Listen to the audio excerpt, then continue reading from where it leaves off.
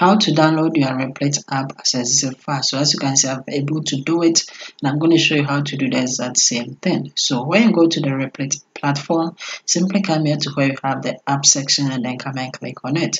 It is going to bring you to the apps folder, okay? And as you can see, you see that you have all your apps that you have created right here, okay? All that you have to do is simply come and then select the app that you want to download as a folder. You will see the file size here, and then come and then click on it. So when you click on it, it's going to open the app for you. Okay, so as you can see, I'm within the app, and then when you look at the top left hand corner, you see that we have this close file.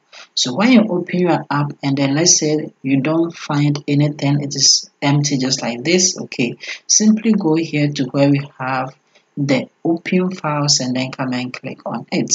So when you click on the open files, you see that the files, everything that is contained in your app will be displayed just like this one, okay?